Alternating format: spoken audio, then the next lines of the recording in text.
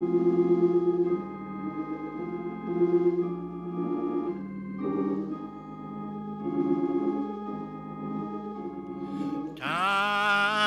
is filled with swift transition. Not on earth nor moon can stand. Build your hopes on things eternal. Hold to God's unchanging hand.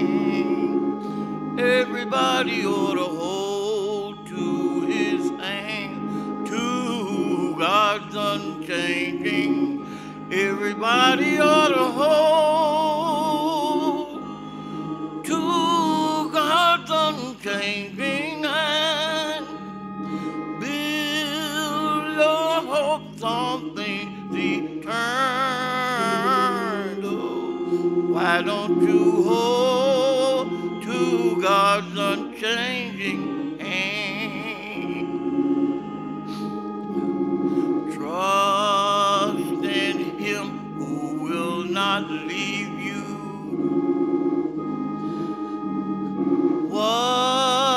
Whatsoever years may bring, if our earthly friends forsaken, still more closely to him cling. Everybody ought to hold to his hand, to God's unchanging. Everybody ought to hold to God's unchanging hand. Why don't you build your hopes on things eternal? Why don't you hold to God's unchanging hand? Amen.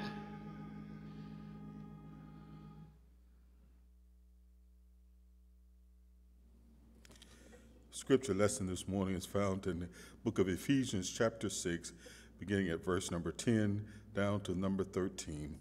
Finally, my brethren, be strong in the Lord and in the power of his might. Put on the whole armor of God, that ye may be able to stand against the wiles of the devil.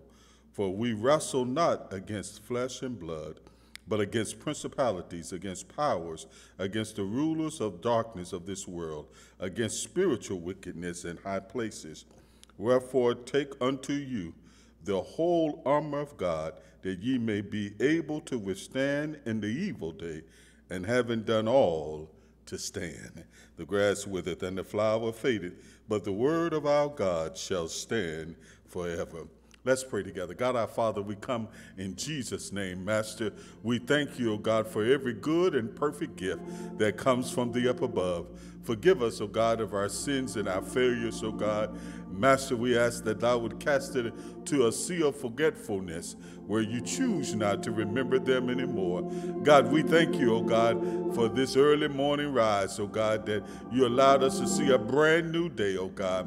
And God, we ask that you would minister today, oh God. Let something said or done encourage somebody's heart, oh God. Somebody need a word from you, oh God. Somebody need just a blessing from on high. And so, God, we ask that you would minister in the midst of this. Use us, oh God, to your glory and to your praise, oh God. God, we pray for our church family, oh God, those that are far and near, oh God. Master God, we pray for our community. Oh God, we pray, oh God, for those that have been impacted by the coronavirus, oh God. And God, we pray your healing hands be upon them, oh God, for we know that you're able to do all things but fail, oh God. And Master, oh God, there are many, oh God, who are comforted and need comforting, oh God. And God, we pray, oh God, that you would strengthen them in a time like this, oh God. Remind them that earth has no sorrow, that heaven cannot heal, oh God. And then, God, we pray in our communities, oh God, and Master, so much killing, so much destruction. And, oh God, we know that you are able, oh God, to turn it around, oh God. And oh God, one of the best war pieces we have, oh God, is prayer, oh God. And God, so we call upon your name, oh God, and by the power of heaven, oh God, that you would, oh God, Master, convict those, oh God, and Master, bring them back into your presence, into your fold, oh God.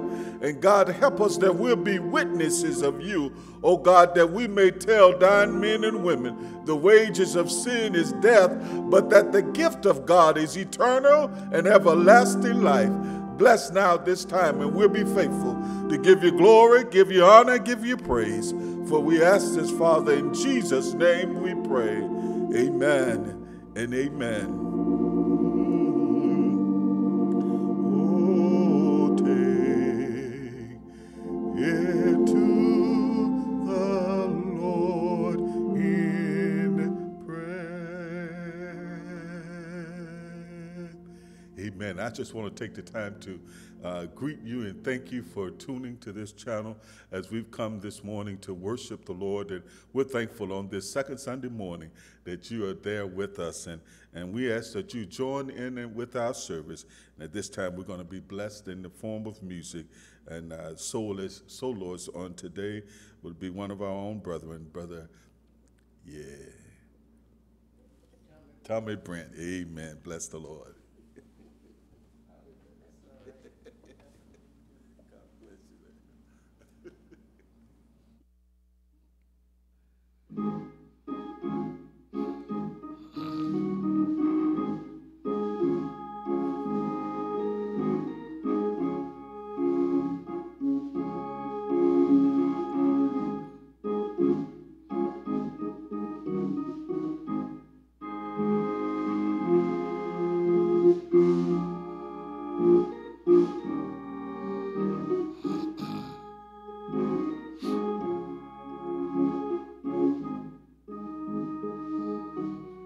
If the wind never quit blowing and the dark clouds always cover the sky, if the billows never quit rolling and it just rain, rain, rain all the time, if the moon refused to shine at night, Lord, and the bright stars refuse to give bright light, Lord, you gave me, yeah, you know you gave me one more sunny day.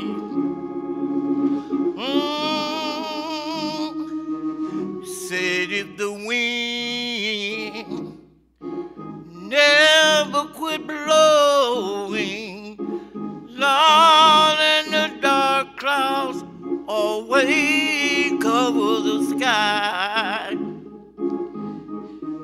if the moon never quit blowing and it just rain, rain, rain all the time,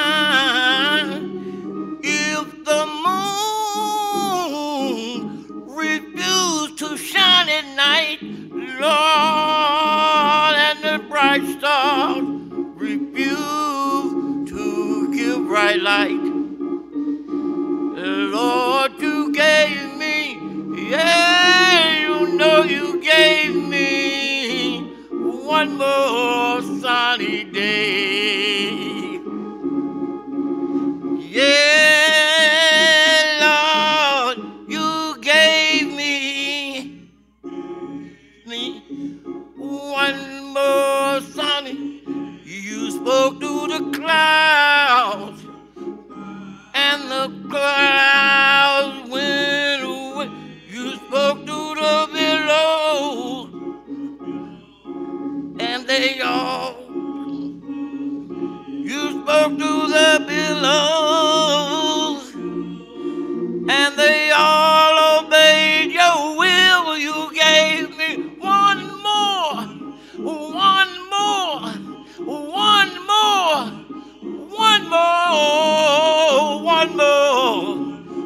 one more, one more, one more. Lord, you gave me, yeah, you know you gave me one more sunny day. Lord, you gave me one more sunny day. You spoke to the clouds, Lord, they all bowed. You spoke to the billows, and they all stood. You spoke to the billows, and they all obeyed your will. You gave me one more, one more, one more, one more, one more, one more, one more, one more. Lord, you gave me, yeah, you know you gave me one more sunny day, one more sunny day. Yes, Lord. Thank you. Amen.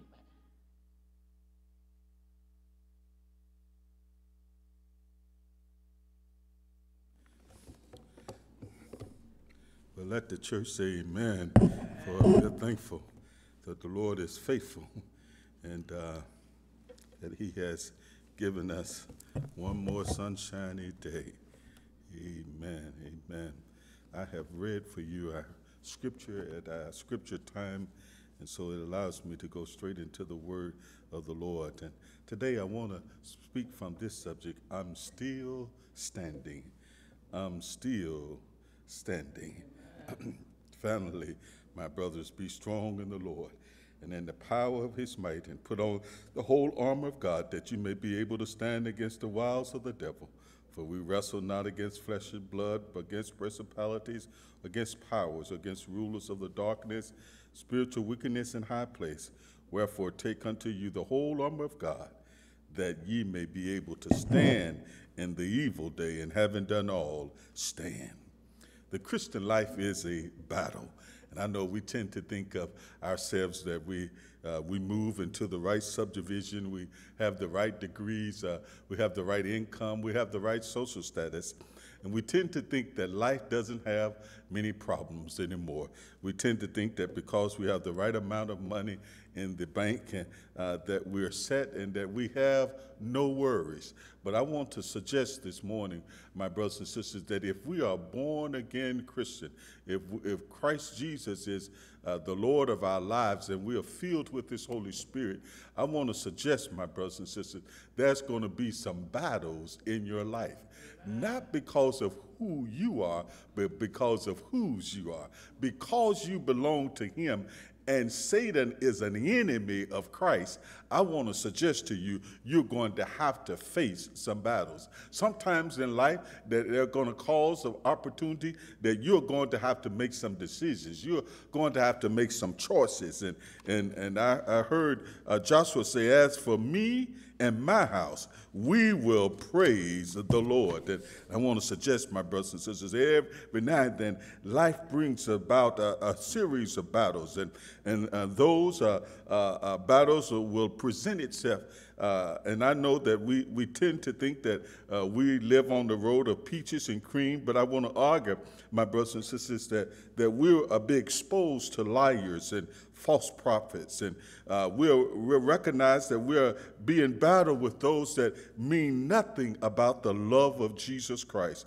And I want to argue, my brothers and sisters, this is so because of Satan. Satan still has the rule and authority of this world, but I would argue, my brothers and sisters, he doesn't have all the power, nor does he have all the strength that God declares. That Satan has limited power and for a limited time. And I want to suggest to you, my brothers and sisters, that because of of the enemy, Satan. And I know that we live in a world today, you all, that many people don't believe in Satan. Matter of fact, there was a poll taken not long ago where even among Christians, right at 60% of Christians don't believe that there is a real Satan. But I want to suggest, my brothers and sisters, whether you believe it or not, he's still real. And he's still active in this world today. And he seeks to conquer. He seeks to tear down. He seeks to divide, particularly those that are of the kingdom and the house of God. And I want to suggest to you, my brothers and sisters, that in this text, the writer here is Paul, and Paul lets us know perhaps he himself among Roman soldiers, that they have him bound and bothered, and perhaps he's looking at their weapons and their weaponry. He's looking at their armor, and when he begins to write this lesson, but Paul writes this lesson for you and I to remind ourselves of this war that we shall fight. And he says that finally, he says, be strong in the Lord and the power of his might. Paul helps us to understand that this thing will not be fought by our power. It will not be fought in our strength. He says that we need a strength that's far beyond ourselves. We need to put on the whole armor of God. And I would argue, my brothers and sisters, he makes this point that this battle that we fight, he says that first of all, you've got to understand if we're going to overcome this, he first looks at our strength.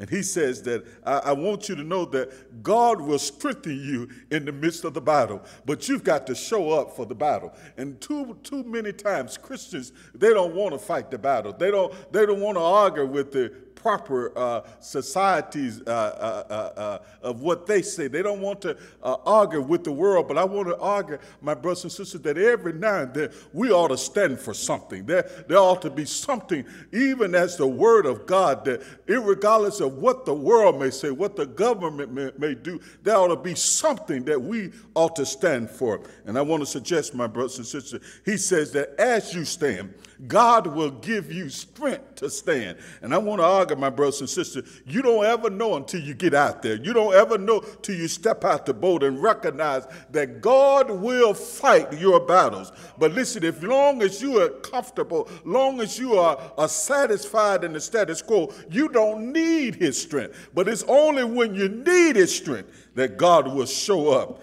in the midst of the showdown. And I would argue, my brothers and sisters, Paul recognizes this, and so he tells us, be in the strength of the Lord, and know that God is watching over you, that God is strengthening you day by day by day. But I would argue, my brothers and sisters, not only does Paul lift up our strength, but Paul looks at our suit. And Paul, in this text, he says, put on the whole armor of God. And listen, I want to suggest, my brothers and sisters, before you begin your day, you ought to make sure that you're suited up right. Listen, when I was in the military, we had to write an appropriate way, and your shoes had to be shined a particular way, your buttons had to be done a certain way, your hat to be worn a certain way. And listen, sometimes there were those who had the same on, but they wanted to wear it in their style. But I want to argue, my brothers and sisters, you can't be in God's army and work your own style. You got to do according to what the word of God says in our lives. I want to suggest, my brothers, he says that you got to suit up. And I want to argue, y'all, sometimes we become lazy. Not long ago, I was getting ready to go out, and my wife saw what I had on, and she stopped me. She said, now where are you going? And I told her, I said, I'm just going up the street here, and she said, well, you might need to change what you have on. I said, no, I'm just going to the dollar store. What, my goodness. And of course, I was pig-headed. I went on to the dollar store. And when I got to the dollar store, before I could get out my car, Everybody that I didn't want to see, I ran into at the dollar store. Listen, sometimes you got to suit up right even when you don't feel like it. But listen, my wife taught me something else, that sometimes we would go to places and didn't make me no difference what I wore. But my wife would even call another person to see what the attire was going to be. What was she wearing? What was the colors for the day? And listen, because she thought it'd be important that when she showed up that she would be suitable. Help me somebody. For the occasion. I would argue, my brothers and sisters, that God's got a battle that's going on, and he says that we need to be suited up, and he lifts up these ideas of the breastplate of righteousness, the sword of the Spirit. He talks about all of these pieces of the element, and I want to argue, my brothers and sisters, you can't suit up with your own stuff, but you got to suit up with the stuff that God has played and laid out for us. And I would argue, my brothers and sisters, perhaps Paul was looking at the metals, the forms that were used in that day. But these things are not what we wear on the outside, but this is what we need on the inside that will protect us from the wiles of the devil. He says that he will be our strength. He says that we got to be suited up properly. But then he says that we got to be prepared for the struggle. Paul says that even though we're in this battle, he says that you've got to know that will be a fight. And I want to suggest y'all, every believer, we've got to understand that the enemy comes not just after you, but he comes after you to get to God. Because if he can find you guilty, then the purpose of your going forth will already be defrauded in the purposes of God. Listen, God says that he is an accuser, that he goes forth to and from, and he goes to God to accuse you. And listen, y'all, I want to suggest this, y'all. It's a good thing that if he goes, that you don't have to have done what he said that you've done. But listen, you got to make sure now that you hadn't done what he said, because everybody ain't lying on us. Some of us are doing just what they said they have done. But listen, I want to argue, my brothers and sisters, that Satan would drift up a lie, doesn't have to have a lick of truth in it. But I want to argue, my brothers and sisters, that's his job. And listen, and I want to help somebody, y'all, is that everything Satan's do is not necessarily people. Sometimes we get at fault with people and we miss the real work that's ahead. Sometimes Satan uses people to fulfill his task. But I would argue, my brothers and sisters, he makes it known that this fight isn't about flesh and blood. Oh, help me somebody. Listen, sometimes we got to recognize that this power is higher than we are. And listen, and we need a power that's greater than us to defeat the enemy that is at hand. And you all, I am convinced that this virus that we're dealing with is not necessarily of God, but I believe it comes from Satan himself to destroy us, to divide us, and to take us away. And I want to encourage Christians that I know that we hadn't been in church in a while and we hadn't done this and that, but I want to argue, listen, your church got to be more than brick and mortar. Your church got to be more than the walls of Morning Star. You've got to have a power inside of you that even though I can't come to Morning Star, I can worship in my house. I can worship driving my car. I can worship sitting in my restroom. Listen, wherever I am, I can lift up a mighty voice unto the Lord. I want to suggest to you, my brothers and sisters, I can break bread, the word of God, and make it come alive in my life. Listen, because we've got to feed our own souls sometimes. And I want to encourage us, my brothers and sisters, this thing is a battle. And listen, I want to argue that sometimes the battle doesn't end overnight, but sometimes you got to go through this thing. Sometimes it may not last as long as you thought it was. I never thought that we would be out of church this long, but I want to suggest, y'all, it's still too soon to come back. But listen, that ain't going to stop us from having church. Listen, my brothers and sisters, because the church is not just these mortars and bricks, but the church is in our hearts. So I want to suggest, y'all, that he makes this thing clear that he is our strength, that we have to suit up, that we have to struggle. And the Bible uses this word to wrestle.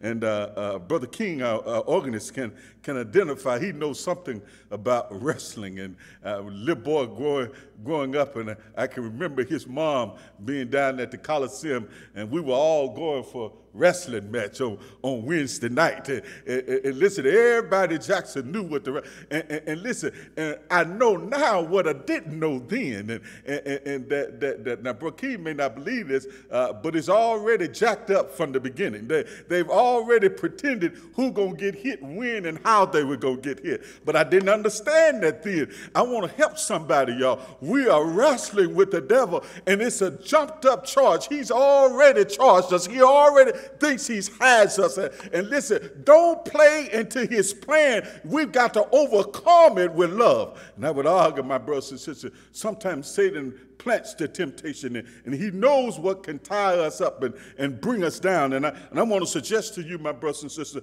we have to wrestle sometime. And listen, I want to suggest y'all, this wrestling is not with hands and fists, but sometimes it's even harder because you got to wrestle in your own mind. You got to wrestle in your own head, because Paul argues in Romans that there are some things that I don't want to do. Help me, somebody. But I find myself doing it. Paul says there are some things I said I wasn't going to do no more. But listen, the temptation came. But listen, I have it on good authority. The Bible says, but with the temptation, God will give us a way of escape. And I want to argue, my brothers and sisters, we got to stick with the word. We got to stick with God, because only he can give us strength to overcome the enemy, an enemy that's greater than we are. I would suggest to you, my brothers and sisters, we've got the strength. We got to suit up with the proper hunger. Then we've got to stand there and wrestle with the enemy. But listen, and he says, above all, to stand. And I want to suggest to you, my brothers and sisters, I don't care how good your suit is, you got to be willing to stay in the game. The realization is, y'all, is that there's some folk who started off, listen, have been on the battlefield a long time.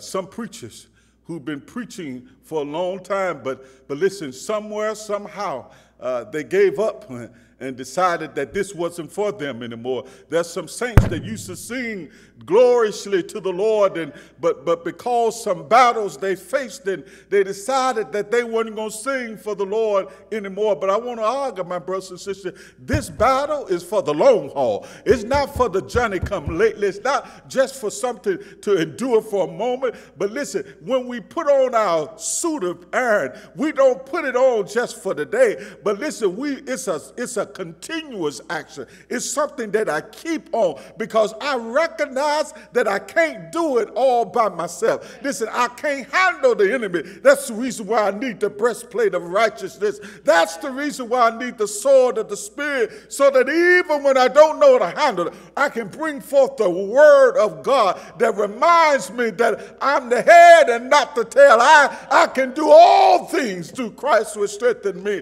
Greater is he that is in me than he that's in the whole wide world. Listen, I got to go to my seat, y'all, but I just want to remind you, my brothers and sisters, that every now and then you got to be suited. You got to have strength.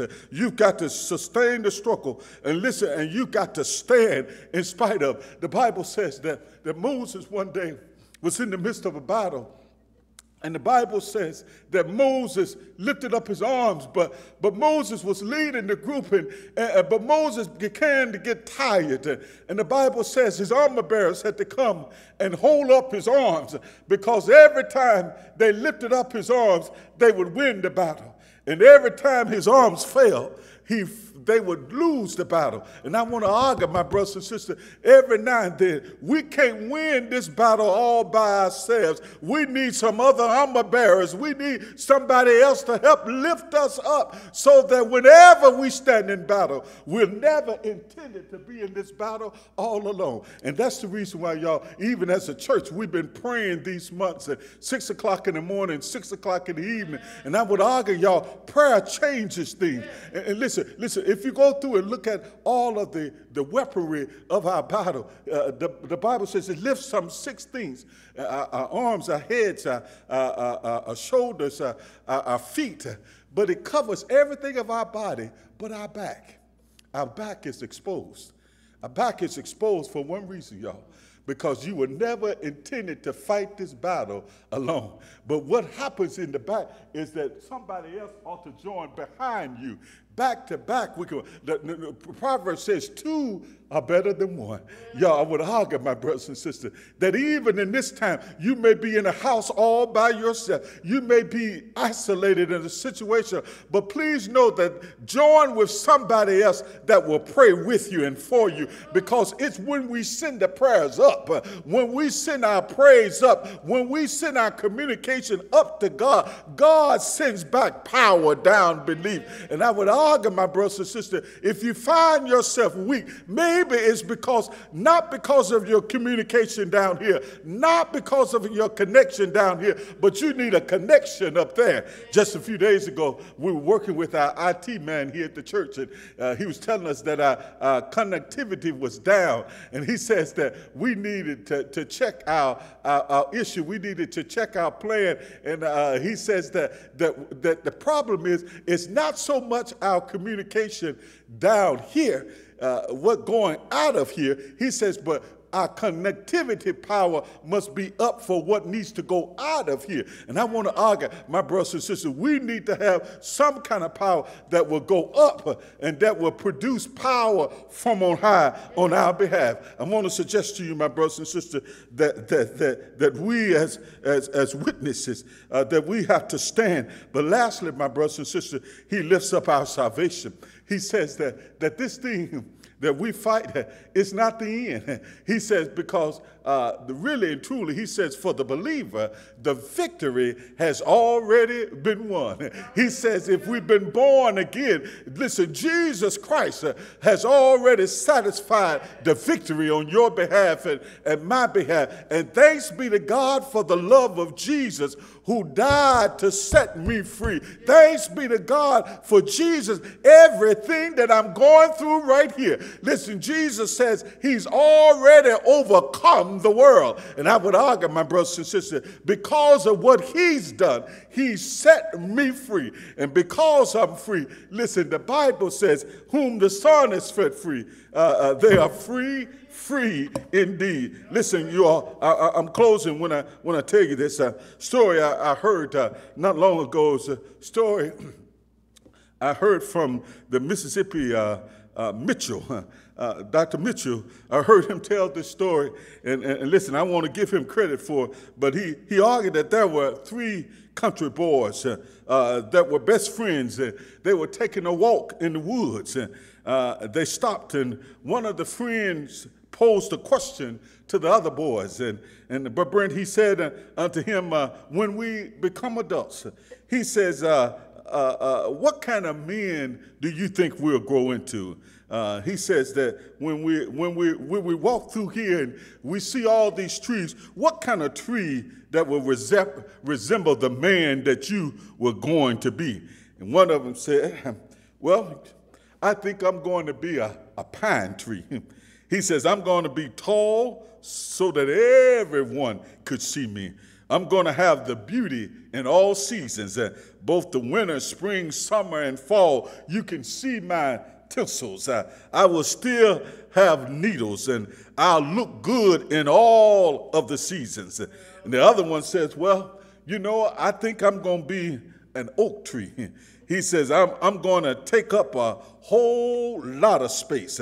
I'm going to be my life will be big and broad, and I'm going to spread my limbs of grace and greatness, that I'm going to have a whole lot of room. And the third boy just stood there, and finally they asked him, man, what type of tree do you think you're going to be?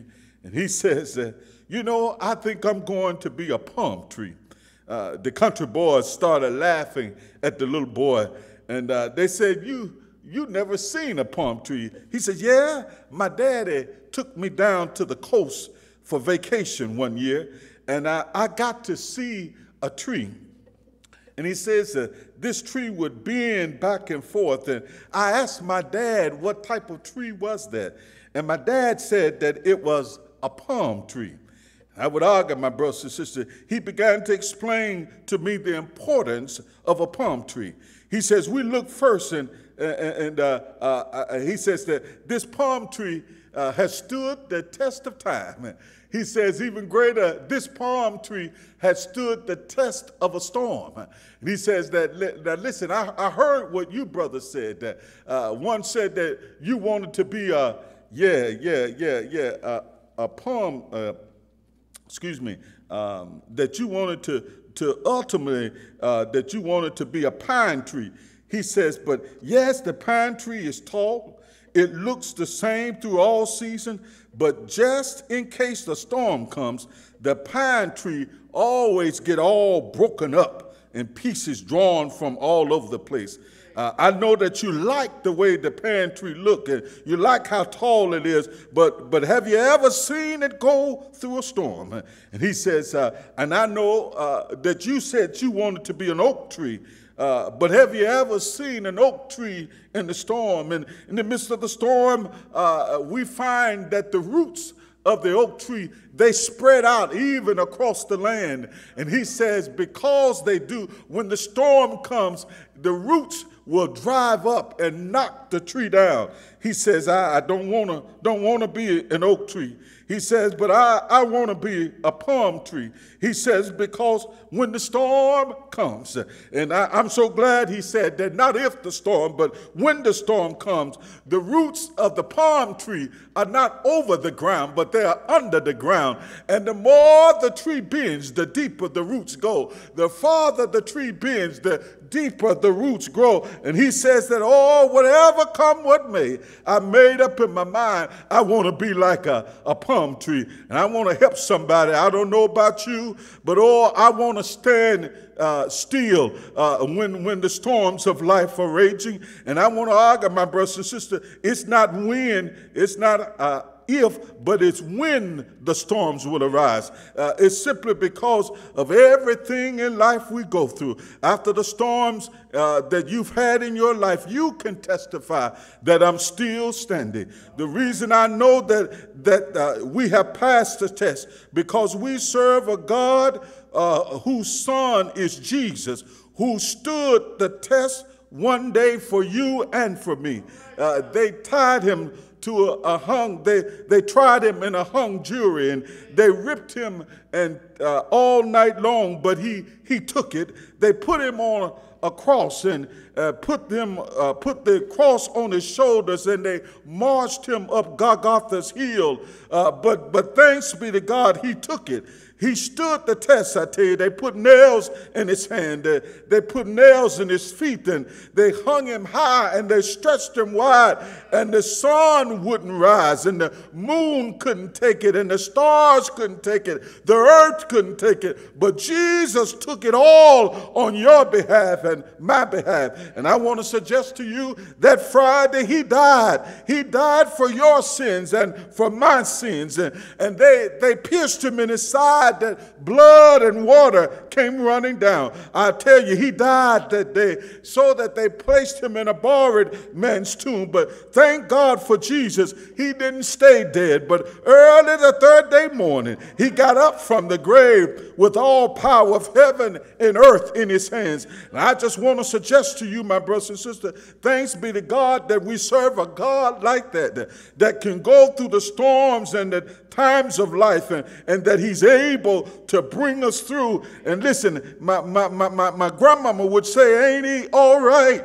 Listen, anybody here this morning can testify, even in 2020, that God has brought you through the storms of life.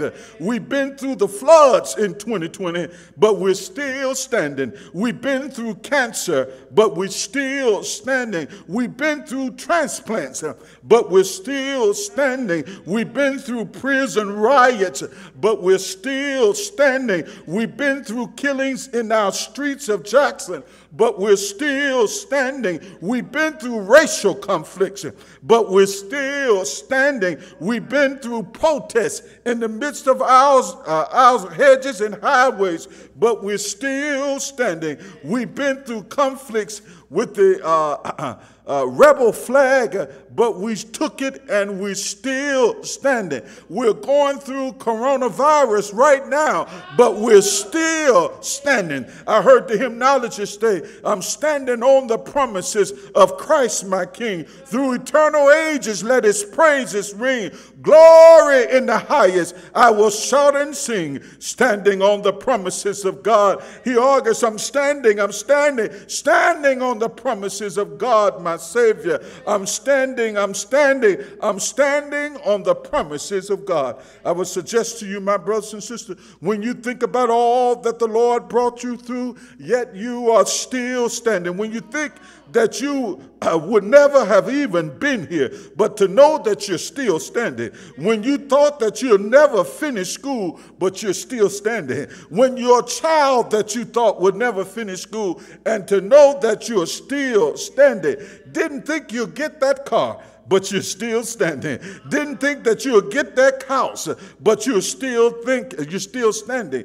And I want to suggest, my brothers and sisters, we went through cancers, we went through heart attacks, we went through divorce, and gone through coronavirus. Tell somebody where you are that I'm still standing. And I don't know about you, my brothers and sisters, that whatever the enemy send my way, long as the Lord is on my side, I'll still be standing. And I want to suggest to you, my brothers and sisters, whenever the storms of this life arise in your life, listen, you can call on the Lord, and I declare he'll stand by you. When you can't see your way, I dare you to call upon his name and see won't he show up in the midst of your showdown. Listen, I want to argue, my brothers and sisters, we serve a God that'll show up in the midst of our showdown. But listen, my brothers and sisters, I dare you to call upon him and allow him to make your life brand new.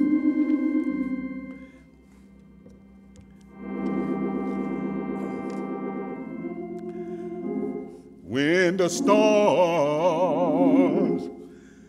of this old life are raging, stand by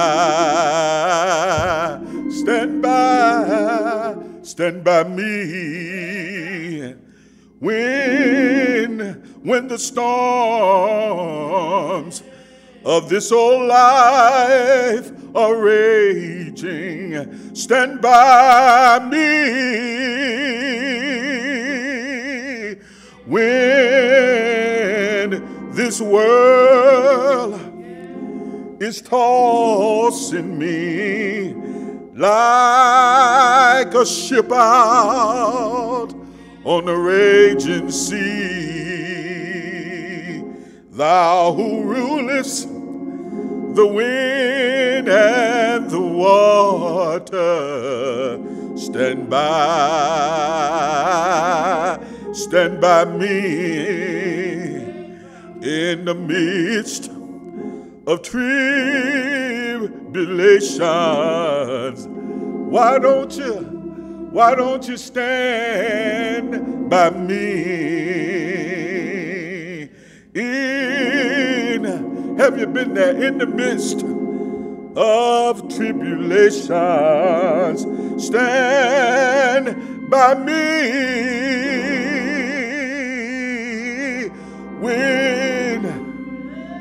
when the host of hell assail and my strength begins to fail. Thou who never, help me somebody, never lost a battle, stand by me. Eternal God, our Father, we thank you for all our eyes have seen, all our ears have heard. We thank you for the sweet Holy Spirit. We ask now, God, that if there is one that has never confessed you as their Lord and Savior, God, I pray that something said or done will draw them to you, oh God. Help them, oh God, to understand, oh God, that they need Jesus. Jesus is our answer. Jesus is our weaponry, oh God. And Master, if they don't know him, The Bible says, for God so loved the world that he gave his only begotten Son, that whosoever believeth in him shall not perish, but shall have everlasting life. And I have it on good authority. Romans 10 and 13 says that whosoever shall call upon the name of the Lord, the Bible says, thou shalt be saved. Bless us now, God, as we go forth in your name. God, we ask that you would bless us indeed, enlarge our territory. I pray your hand be with us. We ask that you keep us from sin and evil, that we may not cause pain. We ask this in Jesus' name we pray. Amen and amen. God bless you indeed.